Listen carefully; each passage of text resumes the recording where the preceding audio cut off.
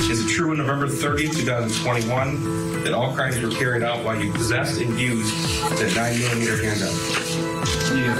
Is it true that the firearm that you used on November the 30th was purchased on November the 26th, 2021 by your father, James Crumbley?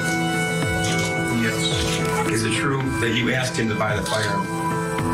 Yes. Is it true that you gave him your own money to buy the firearm? Yes. Is it true that you picked that gun out to buy? Yes. Is it true on November the 30th, 2021, when you obtained the firearm, it was not kept in a locked container or a safe? Yes, it was not locked. We want to turn now to the Michigan school shooter parents case. Jennifer and James Crumbley will be sentenced tomorrow after being convicted of involuntary manslaughter during their separate trials earlier this year. The state says they failed to lock up a gun at home and ignored their son's mental health issues. Court TV legal correspondent Kelly Craft joins us now with a preview.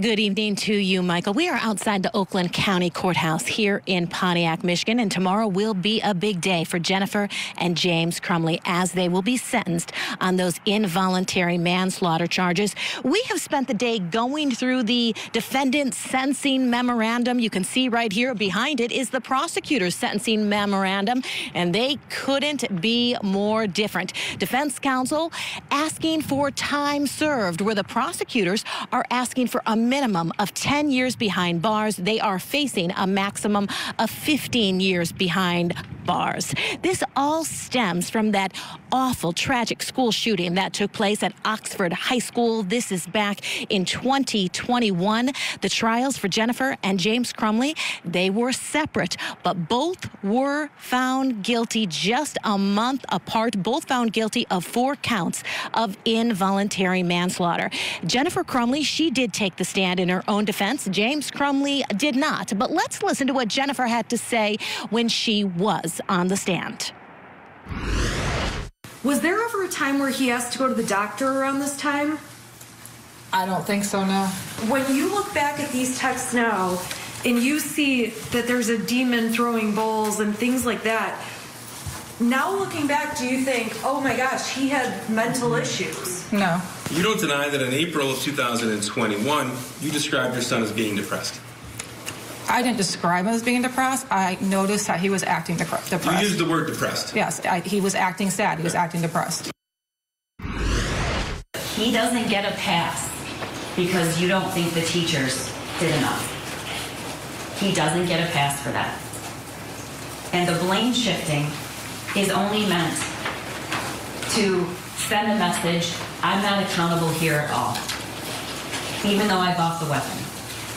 Even though I didn't secure it. Even though I never got help from my son. Even though I could have taken him that day.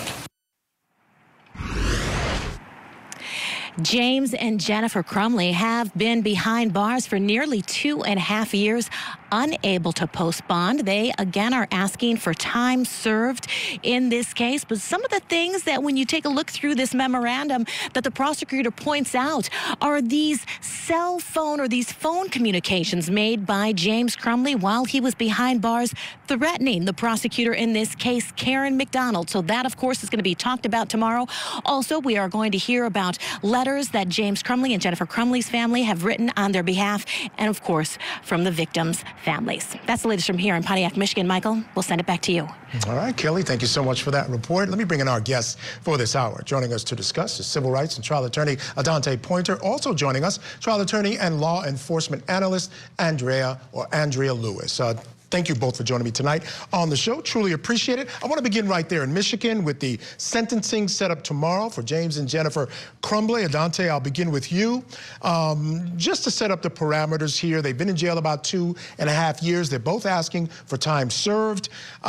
There's a little bit more added on to Jennifer's request. She's looking to say, okay, if you want me to do more time, it should be on house arrest. I'll stay with my attorney, Shannon Smith. I'll wear a GPS device so you know where I'm going. He just wants to be let out. The sentencing guidelines suggest 7 years or so, 7 to 7.5 are what is suggested. State is asking for 10 years. Where do you think this should fall? I think this probably falls somewhere around 5 years versus the 7 that the district attorney is asking for, or the prosecutors are asking for, and credit time served for essentially 5 years or 2.5 years that they served in custody. You know, they get good time credits for being in custody, so that 2.5 years is actually worth more time in custody. However, I think when the judge looks at this on balance, despite the pleas of the prosecution asking for more like 10 years, 7.5 to 10 years, I think the judge cuts the baby in half, comes in at around 5 years, and that would mean that they probably still have another year or so in custody outside of what they've already spent. Andrea, I got to ask you, according to the prosecution, they say anything less than the 10 years that they're asking for would be a slap in the face to the victims and their families. We do know there's going to be a number of them, people in the community, talking about what this was like, the effect that this has had on family members, etc.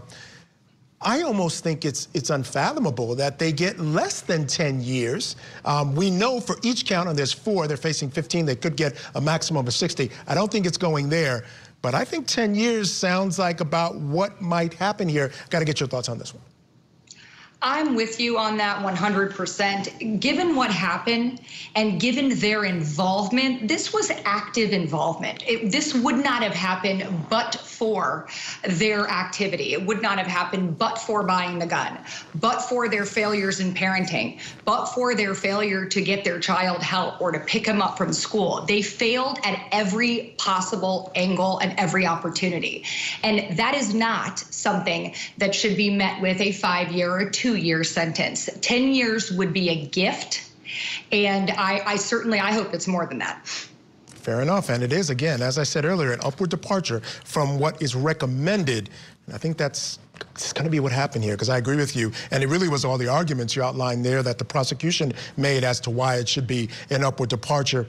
The other question I want to ask about this case, Adante, is they're asking for the same for both. But I can tell you, and I want to get into this, this James guy seems to be a little bit of a piece of work. And I'm surprised they're asking for the same. It sounded like they feel he's even more culpable than the mother. The way he acted was really sort of out of bounds as far as they were concerned. Then he made these threats.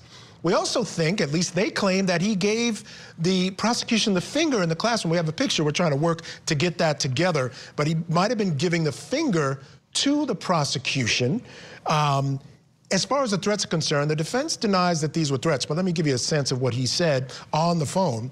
"I am on a rampage, Karen McDonald. You better be scared." This is the picture here where he seems to be giving the finger. We can't show you the finger because of our regulations here, but he's clearly, I'm telling you, holding up the finger to the prosecution, in my opinion. He also says in these phone calls, there will be retribution. Believe me. Another thing he says, "You're going down, Karen McDonald. Go ahead and record this call. Send it to Karen McDonald. Tell her how James Crumbley is going to take her down." Now, the defense says those aren't threats, but I'll tell you what, they sound like threats to me. I'm surprised they're asking for the same amount of time for both of them. Well, I think what you have here is clearly when you're in his position, he shouldn't be doing anything to antagonize or to make his situation any more combustible than it already is. So that was not smart. He shouldn't have done it. However, it wouldn't be the first time somebody who was being prosecuted for something that they feel is an undeserved prosecution goes off on a rant against those prosecutors who are bringing a case against him. We have a much more famous citizen right now who's up for president who has done similar things, and he's still walking free. So, you know, it's the First Amendment. The prosecutors may not like it, but they're supposed to be principled. And so if this rant constitutes a threat, then he should be prosecuted. But at the same time, just saying I'm going to take you down because you are prosecuting me what I feel like unjustly doesn't necessarily merit a longer prison or jail sentence. Yeah, I agree with you, Dante. My feelings, if they really feel that way, they should prosecute him on that very charge, which if they believe is warranted, bring the charges.